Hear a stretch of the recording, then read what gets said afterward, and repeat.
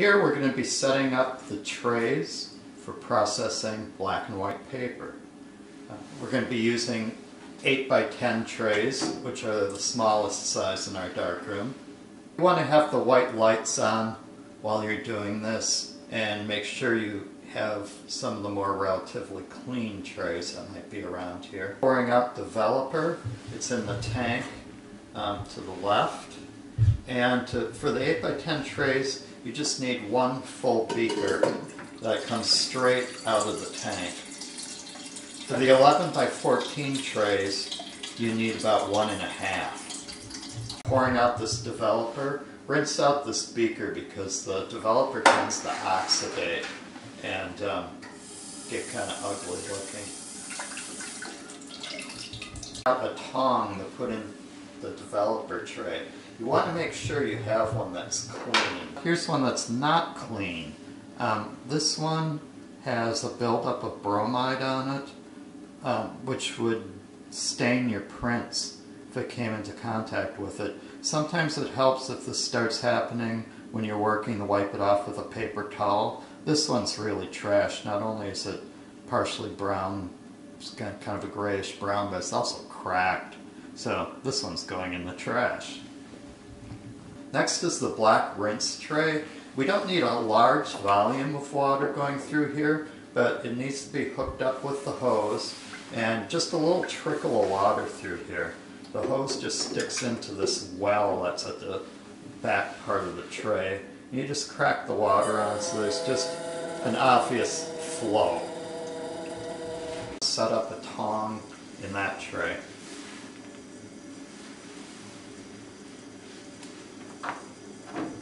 The fixer from the right tank, and that'll also be 1 liter beaker.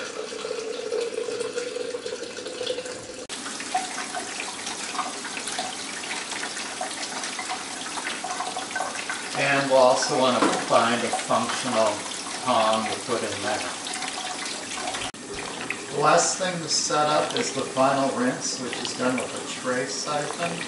This needs to have enough flow so it establishes a suction action that is draining the tray as it fills it up.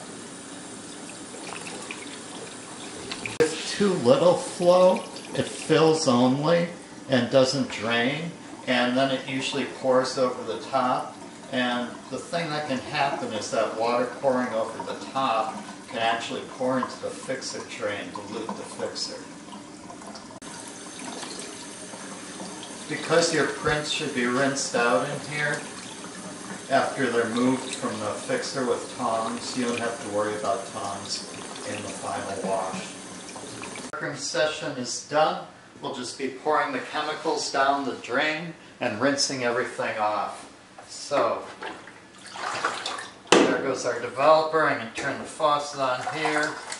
Get a nice flow of water through here. Thoroughly rinse off the tongs. And if you see any visible darkness on them, wipe them down with a paper towel.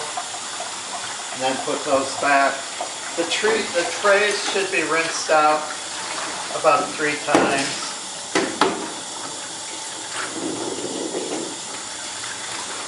This can just go back.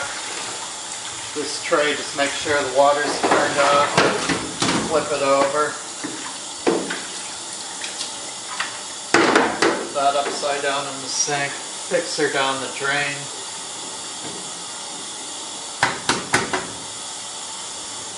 Rinse off the tongs. 3 changes of water in the fixer tray. The fixer tray's a little dirty. It might benefit from rubbing it down with a paper towel in between rinses here. Sometimes you can get a lot of the sludge off just by rubbing it with a paper towel and then giving it another rinse or 2.